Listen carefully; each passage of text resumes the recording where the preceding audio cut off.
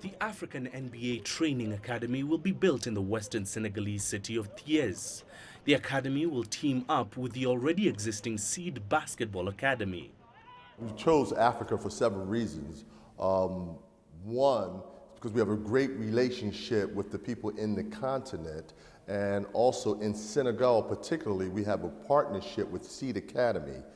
Seed Academy is already an established academic and athletic institution, and we've had a relationship with them for quite some time, so it's only natural to begin in a place that understands what it takes for student athletes to succeed. With half the nation's population, approximately 6 million people under the age of 18, Senegal boasts one of the youngest populations in the world. Upcoming training academy hopes to give young Senegalese basketball players a chance at a future in the sport. My dream is to attend the African Basketball Training Academy that will soon open in Senegal. I am sure it will allow me to improve my basketball levels and my school performance. Today, a lot of young Senegalese have become famous basketball players thanks to the NBA. Gujui Dieng and Maurice Ndo are two examples. The NBA currently has 3 basketball training academies in China, India, and another set to open in Australia.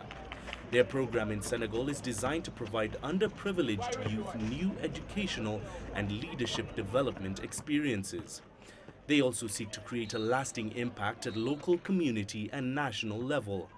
Currently, the NBA has the junior NBA, which is very, very important, where we have currently, I believe, 9 leagues in 8 countries in the continent.